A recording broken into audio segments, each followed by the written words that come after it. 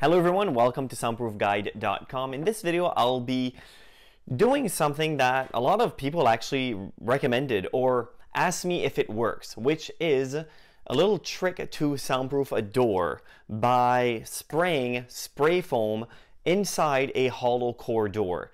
Now, of course, most interior doors inside a house are hollow core. Basically, all that means is that the door is hollow. It's just wood and an empty space in between the two lats. And a solid core door is a door that is solid wood or whatever material it's made of. Solid core doors will stop sound a lot better than a hollow door. And by adding spray foam inside the hollow core door, we'll find out if by adding mass, if it's actually going to stop sound, because just adding mass doesn't really always work. It's what type of mass that you're actually putting into the space that you want to soundproof, that you want to insulate. Now, all insulations are not created equal. The reason why I usually don't recommend spray foam for soundproofing is because it doesn't really work. It just sticks right onto the wall. The foam doesn't stop sound whatsoever, and that's why mineral wool or just something that is made specifically for stopping sound and not only for stopping heat and cold from either coming in or out of your home. So let's try. So basically, the first thing that you'll want to do is to remove the door handle. And with this door, this is solid, this is hollow, and this is solid. So how I will, most likely your door, if you take the doorknob off, it could be hollow, so you could just shoot it right down. However, with this situation, all I need to do is take the doorknob off, take the end off, and drill a hole from the solid into the hollow. It's pretty simple, and then I'll just stick the tube right in the hole and try to fill it up. So we will begin with just music followed by traffic noise.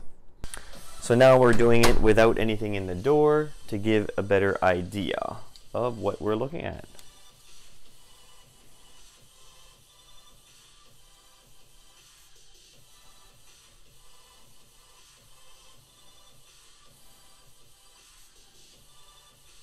Alright, and now we will try the traffic noise, just to give you an idea.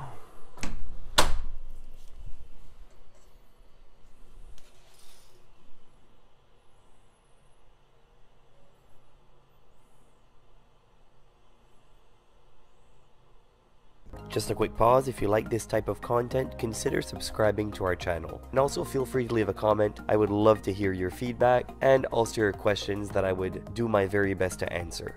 Thank you. Now it's time to remove the doorknob. All you'll need is a screwdriver. Just remove the 2 screws and you should be good to go.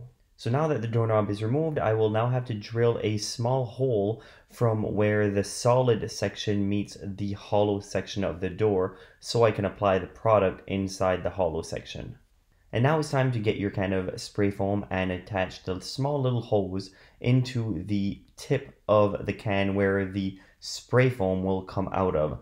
Just don't push into it. Just screw it on because, well, I usually just push a little bit too hard while I screw it on, and it, well, as you saw. And now all you need to do is stick it in the hole and squeeze the trigger to start spraying. It will come out as some sort of a thick liquid, however, that liquid will hopefully all drop down to the bottom of the door and start expanding. One thing I am not doing, which I should be doing, is wearing gloves. That's one thing I usually forget, but you should not forget to wear gloves while handling this type of product. It gets on your skin and it is quite difficult to get off. If you do get some on your skin accidentally, the easiest way to get it off is to basically wash your hands right when you have it on your skin to easily get it off while it's still in a liquid form. If you did get some on your skin and it has already dried, then the best thing to do is just try to scrape it off as much as you can. Get the big chunks off, and all you'll have left is little chunks here and there. After that, get some petroleum jelly and rub it all over your fingers where the spray foam is still on. Then just apply a silicone glove, leave it on for about 2 hours, and then take it off, and by that time hopefully the spray foam will have reverted to a liquid form, and then you can just wash your hands with soap and water. So now that I've applied the spray foam on the bottom half of the door, it is now time to go on the top half of the door. And how I will do this is drill a hole on the top of the door and basically spray the foam downwards. Alright, now it's time to apply the spray foam, and I'll probably have to use an entire can for this, and just basically spray all the way until you start seeing the spray foam come out of the hole of where you're spraying your foam into. Alright, so now that a couple of days have passed, it is time to try the sound test with the application inside the door. Now we'll find out if there's a little bit of difference, if it can at least skim 1 decibel. I don't think it's worth it anyway, but we'll see. This is quite unscientific. I understand that. You'll probably tell me a few times in the comment section, which is, again, fine. But this is what people suggested. Just drill holes inside a hollow door and spray some foam in it, and just soundproof your door. We'll see. Alright, now for the sound test with the application inside. We will be testing it with the music, exactly like we did before we began this little project.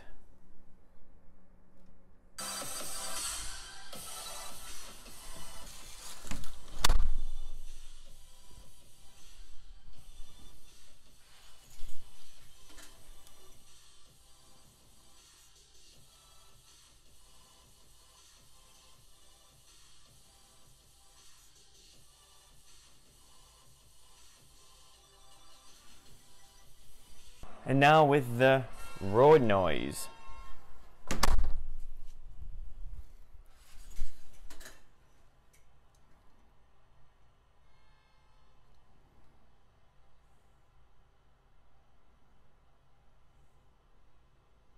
So as you can see, there's not really much difference. You still saw how many decibels was coming through the hollow door versus the solid foam door, which didn't make much of a difference. So if you're looking to soundproof a door, this really is not the way to do it. It's a little costly, it's a little messy, and really the only thing that you need if you want to soundproof a door on a budget is a door sweep, some caulking, acoustic caulking around the frame and around the inside, and also a weather strip. Video right up here to guide you through that process. Thank you very much for watching. Subscribe, like, and share this video, and also leave a comment. Thank you very much. Feel free to take a look at many of our other YouTube videos and also some of our articles on our website, soundproofguide.com.